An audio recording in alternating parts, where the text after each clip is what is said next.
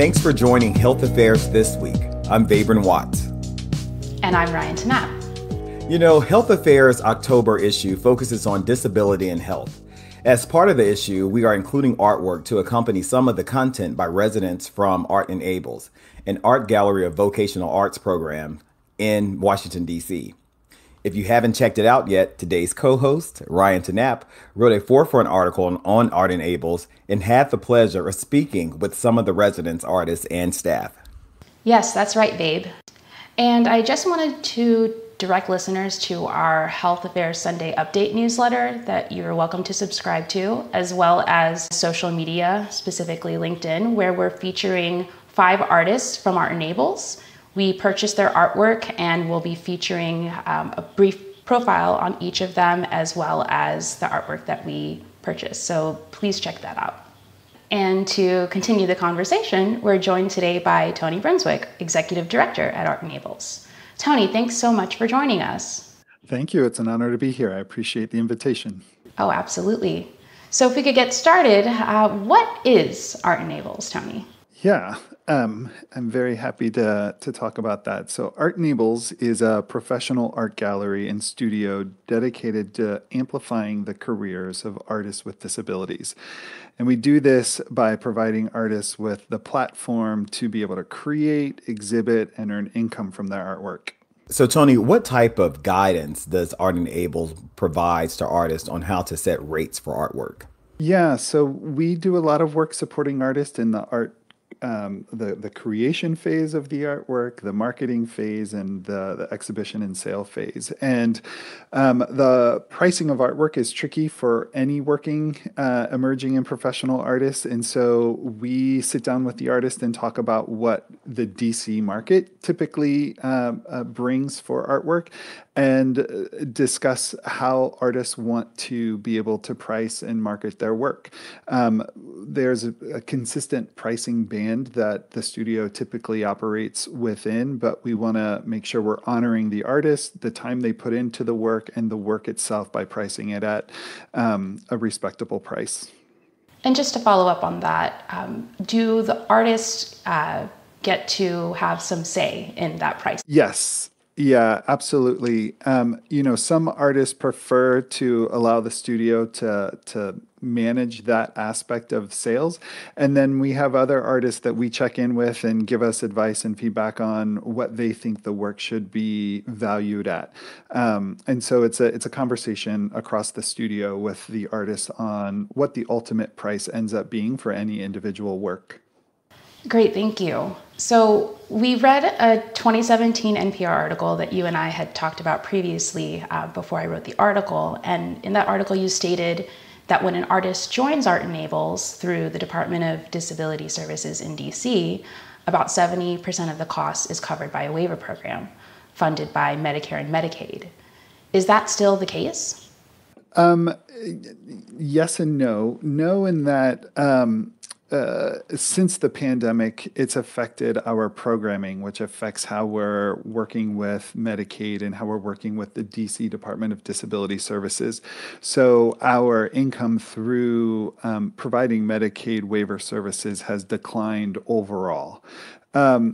Also, that 70%, even prior to the pandemic, it is true that it covered 70% of our costs. I would say that with the economy and the way that it is now, everything is costing more as an organization. It costs more to retain people. It costs more to run programs.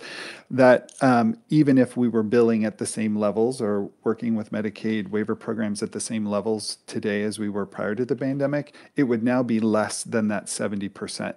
If we tried to be 100% funded by what we receive through our Medicaid partnership, we would have to make some drastic changes as an organization to be able to work within the Medicaid funding. As it stands now, we do a lot of outside fundraising and development activities to help offset the costs that we think should and need to go into supporting the artist's career development through our program model.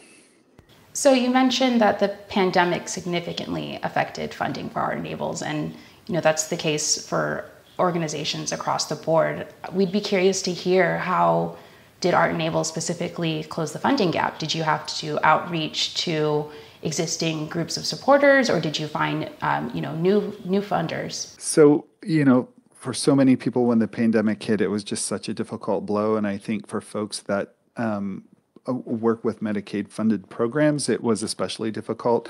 We lost about 95% of our Medicaid funding once the pandemic hit. So it was a pretty drastic blow to us.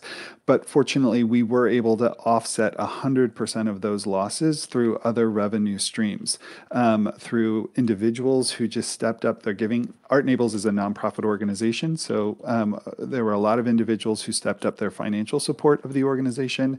We found new foundation and public funders, state and government funders, that we were able to apply for grants and receive that. And then we also did take advantage, to the extent we could, of available emergency COVID relief funds, whether at the federal level through the PPP programs, or at the state level where there may have been state-based relief programs available. So a combination of all of that, and being extremely resourceful and trying to find additional funds, we were able to withstand the financial impact of COVID. So we were able to continue fully supporting every individual that was receiving services through our studio through the entire duration of the pandemic, which we're really grateful and proud of. That's fantastic. Was there anything else that you think we should know that we actually didn't ask about today? I would just say, for those listeners who are new to Art Enables, I would invite you to check out our website.